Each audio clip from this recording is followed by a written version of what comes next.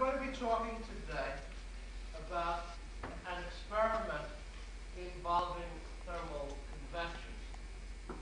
Since many of you, even those of you who are professional scientists, professional physicists, are likely to have a recent acquaintance with research in classical physics, it's going to be a new subject for many of you. Used to be that classical physics was classical. However, we are engaged in looking at some of the old problems. Not that our colleagues in engineering and mathematics have ever let those problems slip away from their attention, but physicists have let problems like thermal convection slip out of our professional minds. We, many of us in condensed matter physics, are re-examining these old problems. And I'm going to report to you today on a study by a rather large group. The major portion of this work is experimental. It's directed by my colleague Albert Liebschabe at the University of Chicago with the help of a very intelligent, hardworking team. Once those guys get the experiment done, there's another bunch of people who work on the data, and then still another bunch of people who work on the theory. And you'll see what's going on. I'm not sure I can justify all of these people except by saying that we all have fun with the problem. There is a long, distinguished history of work on turbulence in thermal convection, going back to the work of Prandtl, more recent stuff by Spiegel, and so on and so forth. I have to justify the selection of this problem as a problem to work on. And the justification is given on this transparency. In classical physics, we can look all around and find any of a tremendous variety of problems to be working on. We can look at the weather, as I was describing yesterday, a million of them. So in classical physics, more than, say, in astrophysics, we have to select our problems, and then we have to ask ourselves questions. Imagine the question being asked by a student. What's an interesting problem? Answer, perhaps by a professor, or vice versa. It doesn't make much difference. One that helps to form powerful ideas. The next question is clearly, how do you find a problem like that? The first wise person answers, find something beautiful and general that nobody understands. Back to the questioner, how do you do that? And then the obvious answer.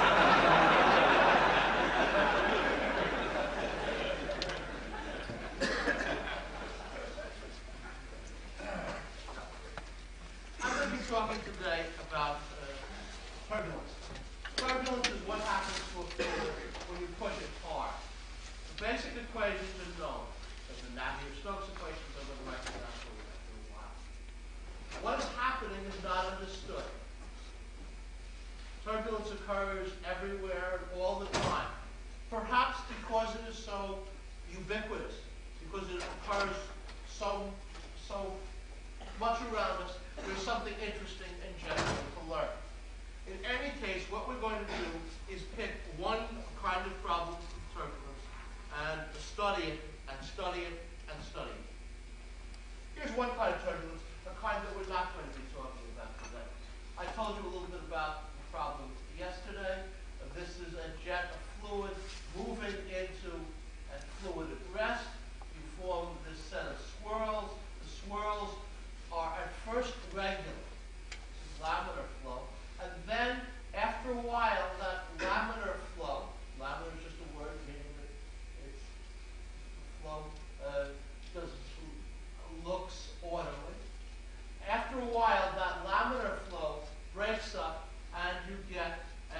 turbulent flow shown here. Now that's not the kind of flow pattern I'm going to be talking about. Instead, I'm going to be talking about what happens in a pot of fluid when you heat it from below. In fact, it's not going to be any pot. It's going to be a particular pot of gaseous helium at 5 degrees Kelvin. Here comes another nice moment for me. As many of my friends here know, I'm a rather theoretical kind of physicist and couldn't actually do experiments if I wanted to. However, my name is on one of the experimental papers. That gives me a right to say something I can't say many times in my career. Let me show you a diagram of my experimental apparatus.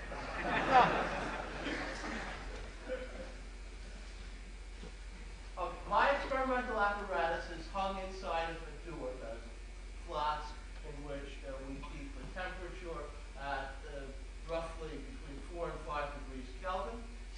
The working part of this is that there is helium fluid, gaseous helium, at pressures between a millimeter of mercury and roughly atmospheric, placed in this container. These are insulating walls. No heat passes through them, or rather, in fact, there's vacuum out there, and no heat passes through the vacuum. Here are some copper walls that are maintained, each one at a constant temperature.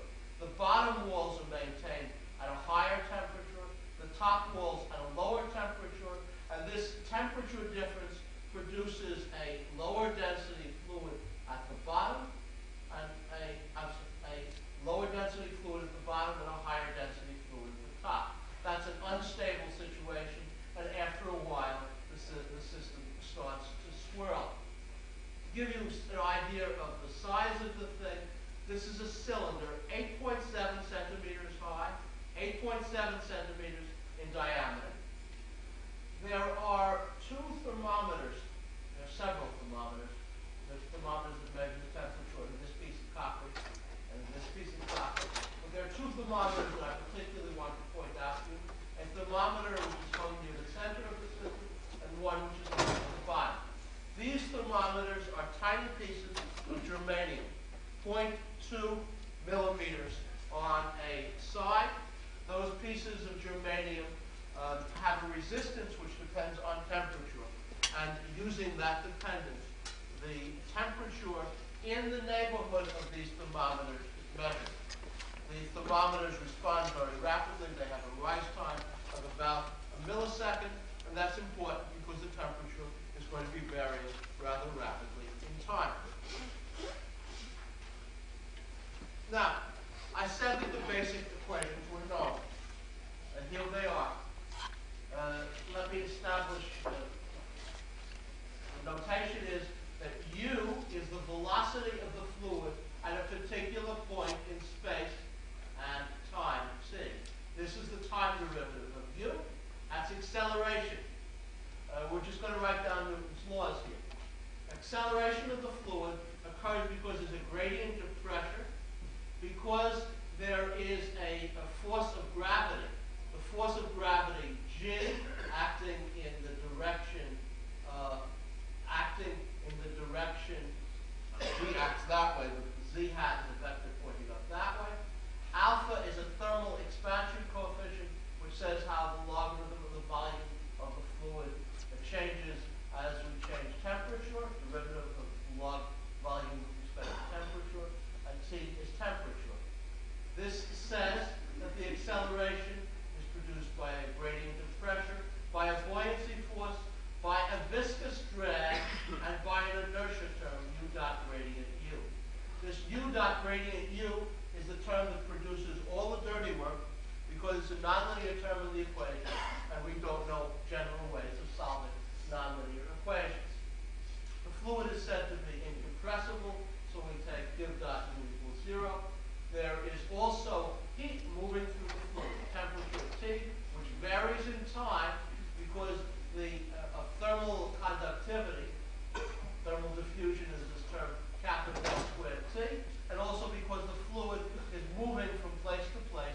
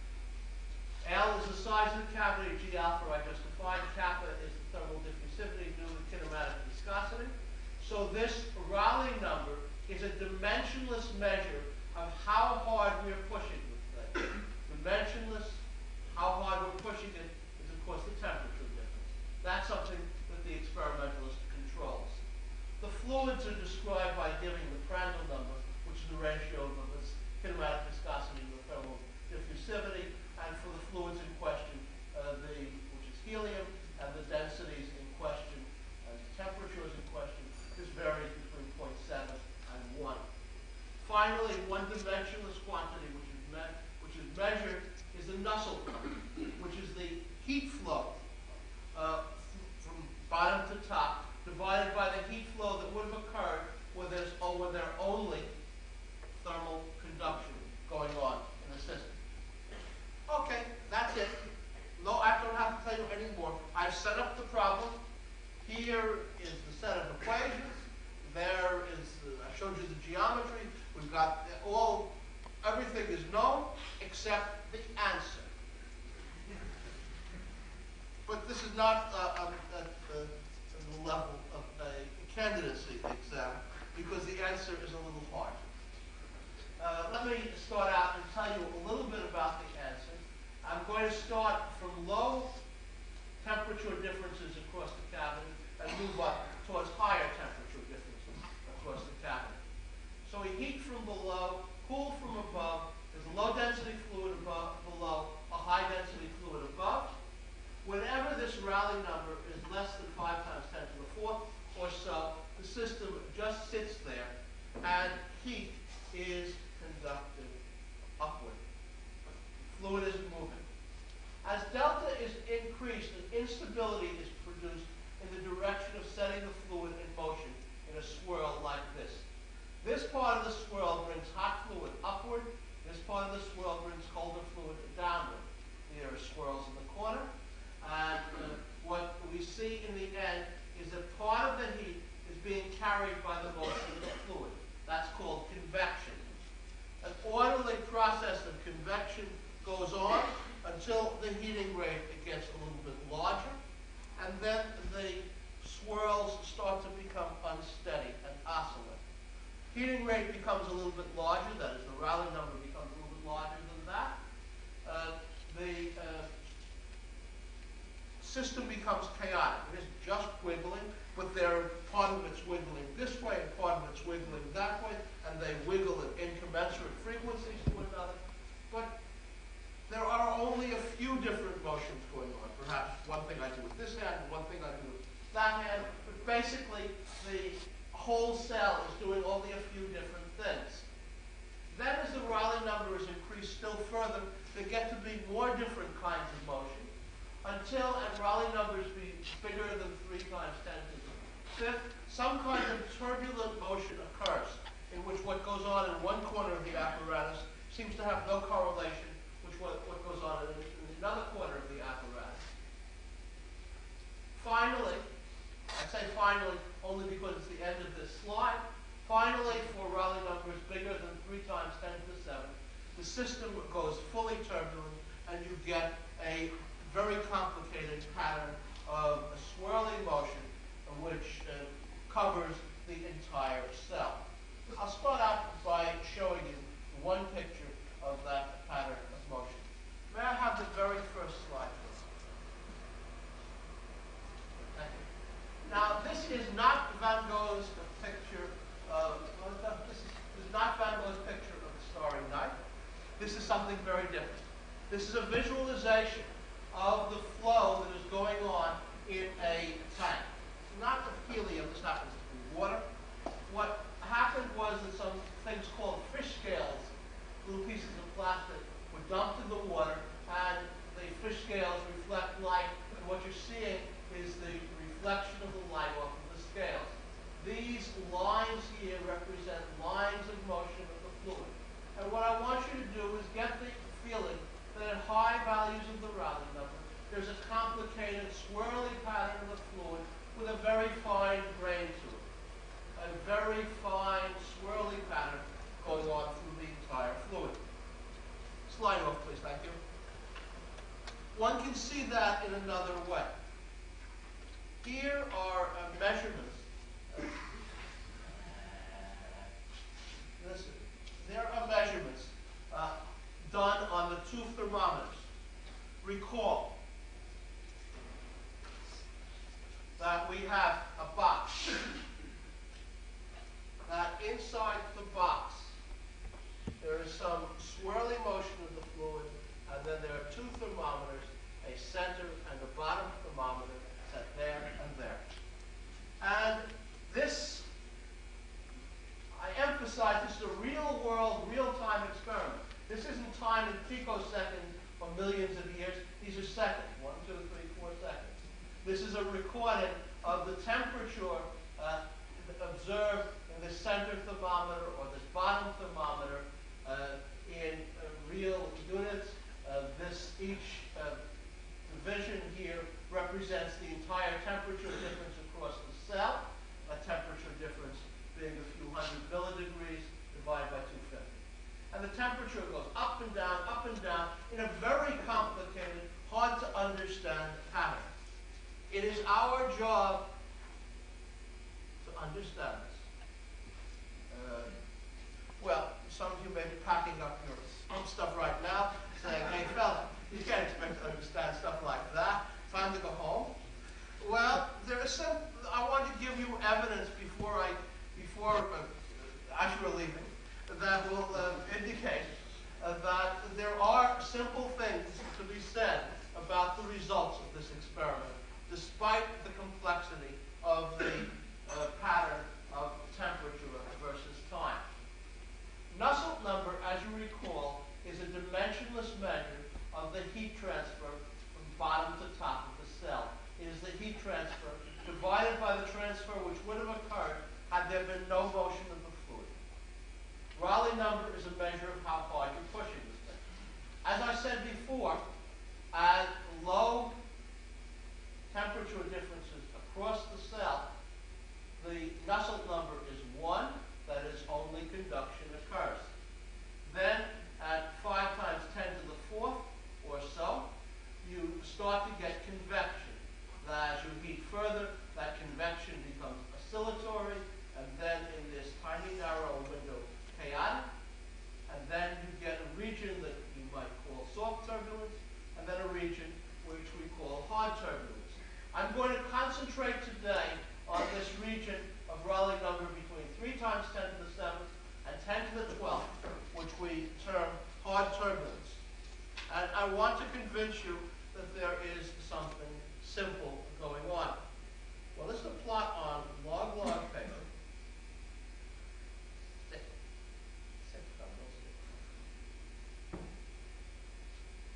This is a plot on log paper of Nusselt number versus Rayleigh number. A straight line fit means that there is a power law behavior.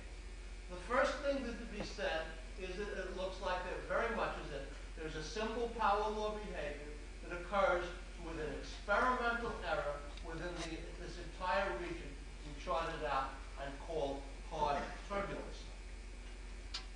This simple power law behavior is a suggestion that fundamentally the same thing is going on at a few times 10 to the 7th heating rate, at 10 to the 12th, and perhaps, if we could only but study it, that the same thing would be going on for the highest possible heating rates. Now I want to define 1 or 2 other quantities so that I might be able to show you other reasons for believing that something simple is going on. I'm going to describe delta C. Delta C is defined as the root mean square temperature as a function of time minus the average temperature squared and averaged at the center of the system. So, system notation, average like that. But in any case, delta C is a measure of the fluctuation that occurs in temperature towards the center of the system. Now, I'm going to tell you the qualitative fact first. And this was very surprising when we first saw it. Delta C is very small in comparison to the temperature difference across the entire cell.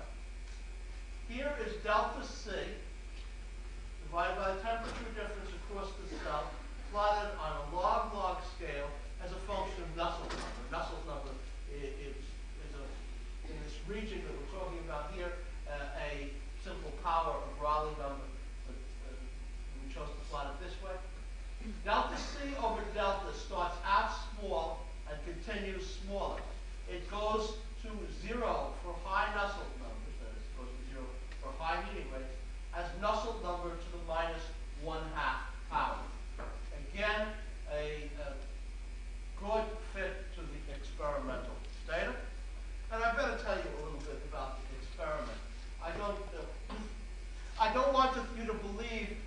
experimental colleagues, although they're very clever, have any knob that runs between 1 and 10 to the 12th. There's no knob on their apparatus that they can change over that range. But